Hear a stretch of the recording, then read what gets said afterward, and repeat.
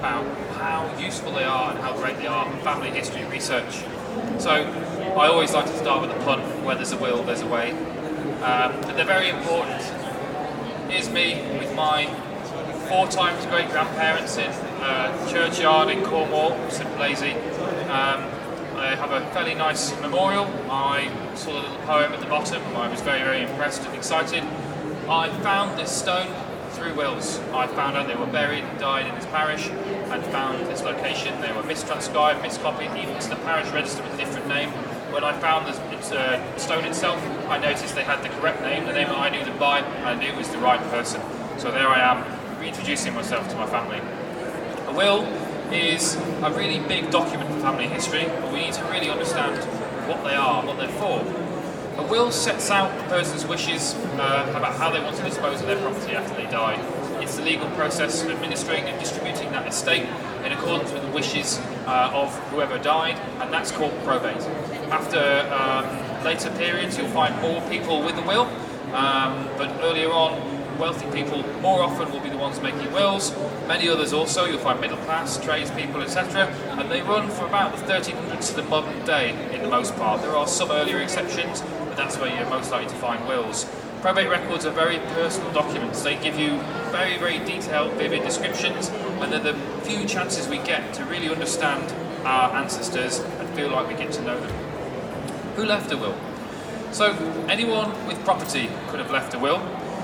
The more property you have, the more chance you have of finding a will. If you have a smaller estate, often you didn't make a will, you just divided the property up by agreement of the family. The father dies, some goes to the different sons, some goes to the daughter, some goes to the wife. Before 1882, a married woman could only make a will when the husband gave permission. And so that meant, of course, if you have a female ancestor who left a will, you know that that document may have been slightly altered by the husband's opinion and approval, and if the husband decided, he could just ignore the will entirely. So that again is one reason why female ancestors need to be looked at with a little bit more interest at that sort of point. And wills at this point weren't just made to keep, they were made when death looked possible. So if you were very, very ill, you'd make a will just to make sure, or if you were going to go on military service, or maybe if you were going on a long journey. Those people who migrated to the US, to Canada, they would make a will before they went, just in case anything happened on the journey. They contain all kinds of different information. So they have details like the name and address of whoever died, their occupation, all the property they had, the date the will was made, the date the will was signed, which is going to be before they died, details of all their family, including sometimes illegitimate children who they may have made provision for and care for, and the date the will was proved, and sometimes the date of death as well, which we added on in addition. And there are so many wills that we have on Findmypast that can tell you a lot more about people in history as well as your ancestors. Here's one particular famous will, and I'm not talking about the name, I'm talking about the document. Will Shakespeare here. We have details of all of his property and what he wished to do with that as he passed on. Oliver Cromwell, very large figure in history. Again, he's written this in his own hand. Captain John Smith of, remember Pocahontas and those wonderful Disney films and the history that goes alongside that. We have his will too. William Penn of Pennsylvania. All of the detail that tells you more about their personality and their lives. Admiral Nelson. And if we look at this, let's get a bit more detailed when we see what's inside. So here we have his name. This is the last will and testament of me, Horatio, Viscount Nelson of the Nile and of Burnham Thorpe in the county of Norfolk and United Kingdom of Great Britain and Ireland, and Duke of Bronte in the kingdom of Further Sicily. We have instructions of what he wants to do with his body. He wants his body to be buried in the church of Burnham Thorpe in Norfolk. And we can know now if it's actually been carried out, but this is his direct will, what he wants to do with his own remains. We see there a little bit about what he bequeaths to different people. So we see Lady Hamilton, he gives a bit of money, he gives some property, and we see William Nelson, a gold sword presented to him by the captain who fought with him at the Battle of the Nile, and he also gives some bequeaths to his sister, Catherine Matcham, his sword presented to him by the City of London. And so we know now his sister is called Catherine Matcham. We might be able to find a marriage, we might be able to find more detail. Come and sit down if you like to have a rest. You've deserved it, you've worked so hard all day. And this continues all the way through. These are huge documents. So if you remember Captain Hardy, when Nelson died, Hardy was the one to embrace him, and he said famously, either Kismet or Kiss Me, no one's quite sure. He left Captain Hardy his collection of telescopes and glasses and about £100, so we can see there was definitely a friendship between these people that lasted, and then who was to know that he will be with him in those final moments. We can find these in a number of different ways. Before the 12th of January 1858, wills were administered by the church, so that's where you have to go. It's a very, very complicated court system.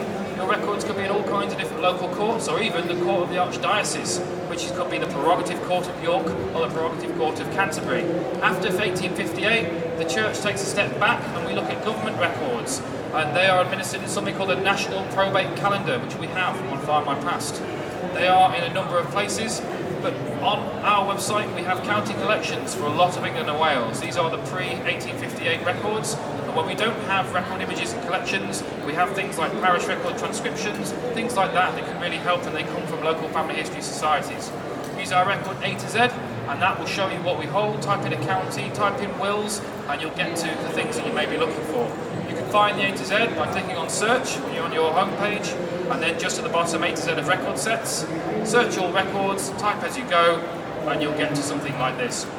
If you ever see those silver arrows on the left and right, always click them. You'll be able to click until it either disappears, in which case you've got to the end of the record, or you'll see someone else's name. But some of these records can be anything from 2 to 99 pages long, so there are so many extra details you can find when you click through and you keep adding to this extra information. Our collection is vast. We have the largest collection of wills and indexes online. Our record A to Z, as I said, will show you what we've got. Search for will, also search for probate as that comes in. We have probate calendars of England and Wales, 1858 to 1959, which can be searched by address and name of the beneficiary and deceased. And there's something else along those lines I'll talk to you about in about 5 minutes. Then we've got county indexes, calendars that help you find those wills elsewhere. We've got wills of famous persons, 1552 to 1849. That's really exciting. There are so many celebrities that we can have a look through the keyhole and see exactly what they left to their family, and that's really quite interesting indeed. And we've got people who were out in India for the British India Office. We've got their wills and probate. They often left wills because, of course, they were making these long sea journeys, so it was very important they did so. We have lots of scanned county wills that you can see the original images of, and so much more. In Scotland, we have testaments from 1491 to 1807. These were launched only this month. You may be used to something like this. These are the original books of these wills that were published in about the 1910s and 20s. It's searchable just by the surname, and it's in a commissariat, which is a court in Scotland. There are quite a few of them, but they cover multiple counties, and we have no way of really getting to the records that we need. We've been working on this, and we've fully indexed the whole thing. So you can search by name, which you can't search on other websites, other places. You can search by first name, surname, you can search by date, you can search by commissariat, you can look through that way, but also we've been searching and adding, and we've been putting place and county to all of these records. So this is the only place that you can look for a name in a parish, and you can find the name of that person and hopefully get to that testamentary record. This is the most comprehensively indexed testament collection online. There's about 170,000 records. It covers the whole country of Scotland for over 300 years, and that's released here, and you'll only find it here on Findmypast. In 1717 to 1845, many people invested in the Bank of England, and they had public funds in England, and when they died, they were covered in this collection of Bank of England will extracts. If they were stockholders, if they went bankrupt, if they were declared lunatic, they were also included in here. From these extracts, you can explore a lot. You can find your ancestors' names, marital status, executors' names, much more. And there are lots of different social conditions. Don't feel that because it sounds a little bit posh, Bank of England wills, that you're looking only for the aristocrats. There are people who are lords and ladies, yes, but there are servant girls, and there are stockholders from everywhere in the world. People all over the British Isles, people from all over the colonies. Here's a little bit of example. We have here a Tiberius Beale Snyder Martus Esquire. So some of the names get quite exciting and wonderful to see, but 1744, 1760 this was registered, and we can move forwards and back, and just next to this person we have someone who was cleaning chimneys for a living. So we can see there are the great and the good, but there are also many, many working class people at the same time. As we move forward from 1858, we have probate calendars. So I told you about this search from 1858 to 1959, but only again this month we released a full search of probate from 1960 to 2019. You won't find this anywhere else either in this search capacity, and that means we can go further. We can use this to go to the government website, order an exact will, and that can tell us more again about those beneficiaries, details of the person themselves, and that means that anyone up to this year who may have left a will, we might find cousins, we might find relatives, and that can help to build our family tree down as well as backwards, which is really, really useful. It's quite hard to find modern day records, but these are a really great step, especially after about 2007, when we don't have government death records online. We have to go back to microfilm, and that's quite difficult. You have to go to certain locations. We can use these probate calendars, and that might give us the answer that someone that we know has died. It's a full text search up to 1959. After that, you can search by name, search by location, and this is getting better. By the end of the year, possibly a little bit later, we will have a full search by place of death, by more details, and we'll be able to search even further through history. And we'll go all the way back eventually to 1858. It's going to be a huge collection, and it's really, really useful to get you further. When you get to these indexes, you take a look. This is from 1949, but they're the same pattern all the way up to the mid-90s when they moved to a computer system. You see, for example, Stanley Marshall Clelland of 16 Oxford Gardens, Denham in Buckinghamshire. The date he died, 24th of May 1948, at West London Hospital in Hammersmith, London. So we know where he lived, we know where he died, the date he died. The administration was in London. There was no obligation to be in any particular court. It was just a preference. Often it was the closest one, but it could be the way you had property or family. So don't be thrown. Perhaps if you're looking at London courts, they may be from much further away. And that's why that place of residence is really important. That's coming soon. And we see there Winifred Doris Cahoe, the wife of James Francis Cahoe. So perhaps that's a sister-in-law, perhaps that's someone else. It may be a friend of the family, it may be a relative, a cousin. Now we've got a name, we know there may be some connection, we can then use that for our family tree. We see the effects of £3,100, and we see the grant of probate, 27th of July 1948. We can then go and acquire that will. So here's an example here. This is a distant cousin of mine. My relatives disappeared, I had no idea where they went, and I see they left a will in 1993 on the 8th of June, and I have the names, and I see that they have a brother, Colin. And I went looking for that brother. I still haven't found him yet, but I think I'm pretty close. When you're looking for modern people, you're looking for people you might want to get in touch with, these kind of records are invaluable. It can give us that information that we can't find anywhere else. So we can go beyond 2007, where death records stopped. We can find out what happened to those cousins, those school friends, those people, second cousins, third cousins when we're working through, and they might have photographs we want to look at. They might have great connections and stories that we can hear too. So death really isn't the end when we're looking at family history research. Don't just search by the deceased, search by those people who might have inherited things. You might find them in these records too. And we add so many records to this site. Every week there are new records. If what you can't find at the moment is exactly what you need, don't worry, come back next week and try again. Make sure you're subscribed to our weekly email that tells you exactly what's happening. Next week might be your week. There's someone's ancestor in every single record we put up, and there are so many we put up, absolutely millions. And so these are the places to look to find what you're going for.